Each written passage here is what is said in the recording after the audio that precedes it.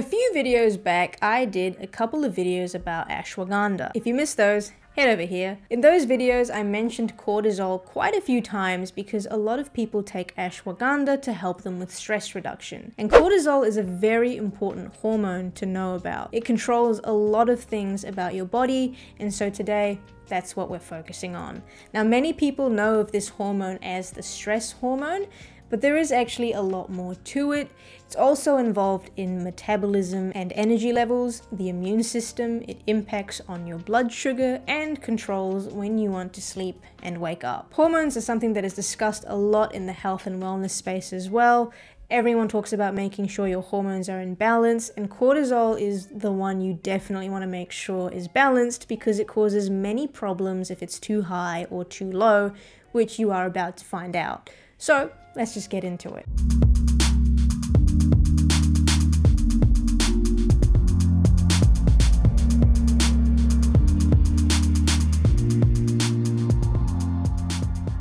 Hey everyone, it's Carmony from Longgame.haf. Welcome back to the channel.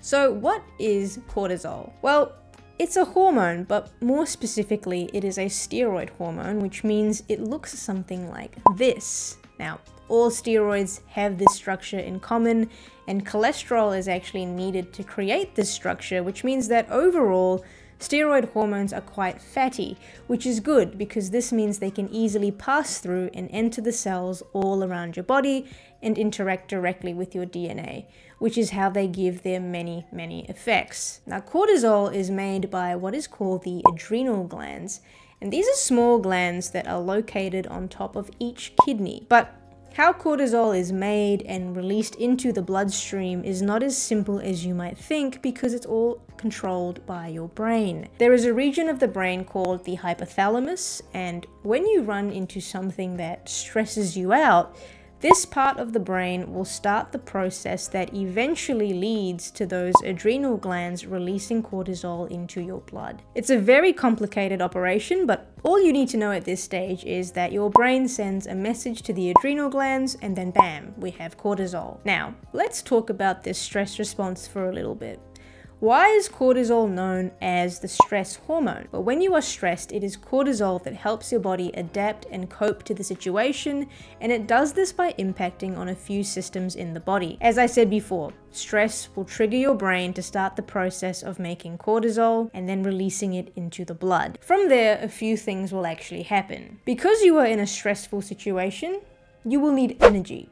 So cortisol will trigger the breakdown of the storage form of glucose, which is glycogen, so that glucose is available to be used for energy. Now, cortisol also leads to something called gluconeogenesis, which is a fancy word, but all it means is that your body will make its own glucose using non-carbohydrate sources, such as amino acids. Now, something to note here is that your muscles have a lot of amino acids in them.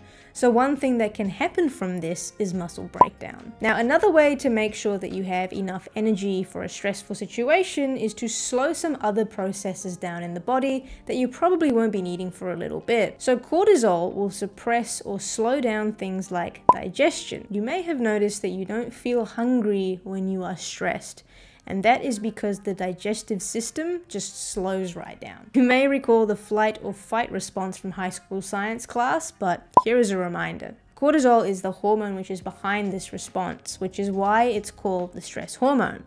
And so it leads to all these things happening, and from what I've said before, we can see it clearly is a useful hormone. We need it to help us in some difficult situations.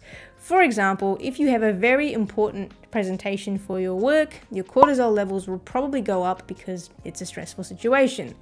But the issue with cortisol actually appears when it's always high. Long-term stress or even anxiety will lead to cortisol levels remaining high, and this is when your health starts to be at risk because cortisol only has a benefit when it's around for a short period of time.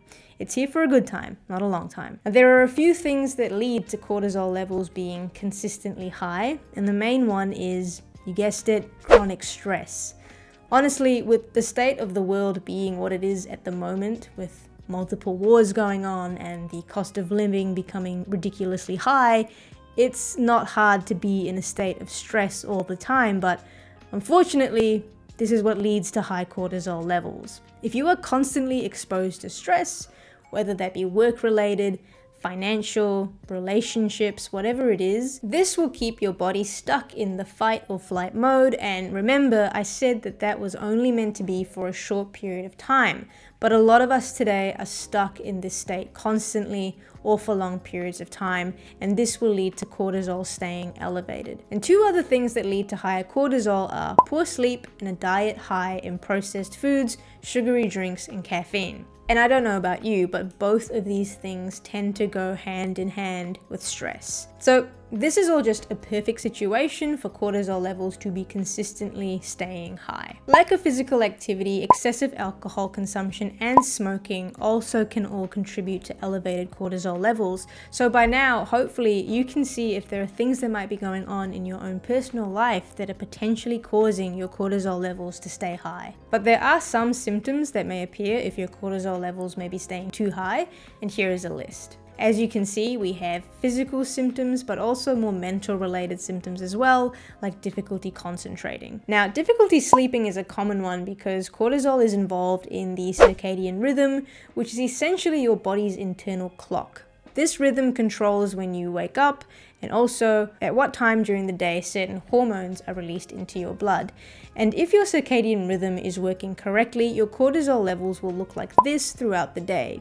It's highest when you wake up, and then it goes down gradually. Now, I will be doing a video on the circadian rhythm next month because it's a big topic, so subscribe to make sure you don't miss it. Now, of course, having these symptoms doesn't mean it's definitely all caused by elevated cortisol levels, because there are a lot of things that can cause weight gain, headaches, and pretty much all of these, but I am just offering one potential cause. These symptoms are more short-term things though. So this is more if your cortisol is elevated for a few weeks or months, but if your cortisol levels are elevated for a long period of time, such as a year or longer, then we start to run into some chronic issues. The risk of getting metabolic syndrome increases, and I have done a video on metabolic syndrome, but it's essentially a group of conditions existing at the same time in your body. And these are high blood pressure, high blood sugar, and cholesterol, all of which will increase the risk of heart disease. Chronic elevated cortisol also weakens your immune system, so you become more at risk of infections, and it may take longer to recover from infections if they happen. And one thing that I only found out through researching for this video was that elevated cortisol impacts on your bone health. It leads to bone loss because it slows down the cells in your body that rebuild your bones, and also can reduce calcium absorption. So as you can see, the list of things that can go wrong when cortisol levels stay high is quite large.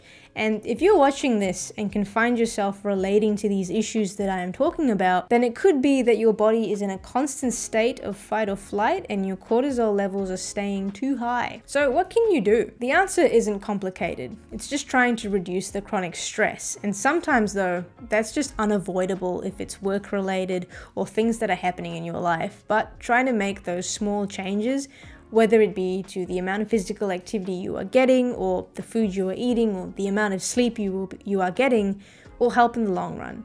Remember, we want to make the small changes that we can sustain for long periods of time. And when it comes to getting your cortisol levels back on track, this couldn't be more true. So I hope this video gave you a bit more information about cortisol and has helped you understand what we need it for, but also what can go wrong when we have too much. As usual, if there's anything you want more information on, just leave a comment.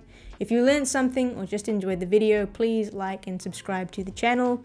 I put out a new video every Friday to help educate you about health in some way. I'll see you next week, and until then, as always, keep playing the long game.